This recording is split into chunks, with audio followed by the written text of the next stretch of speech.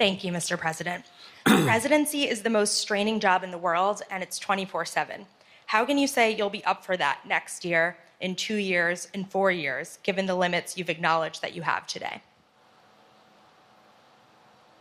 The limits I've acknowledged I have? There's been reporting that you've acknowledged that you need to go to bed earlier and your evening around 8. That's not true. Look, what I said was, instead of my every day starting at 7 and going to bed at midnight, it'd be smarter for me to pace myself a little more.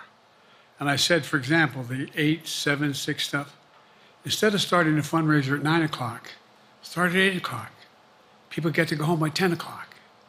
That's what I'm talking about. I'm not talking about, and if you looked at my schedule since I made that stupid mistake in the campaign, in the debate, I mean, my schedule has been full bore. I've done, where's Trump been? Riding around in his golf cart, filling out his scorecard before he hits the ball?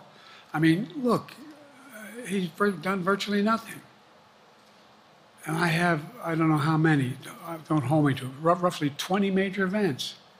Someone with thousands of people showing up. And so I just think it's better.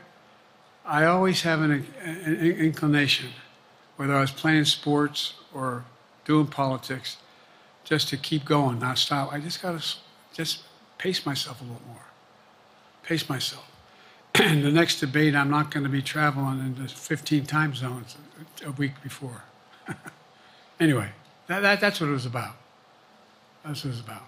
And by the way, even with that, I love my staff, but they add things all the time. At the very end, I'm catching hell from my wife for that. Anyway.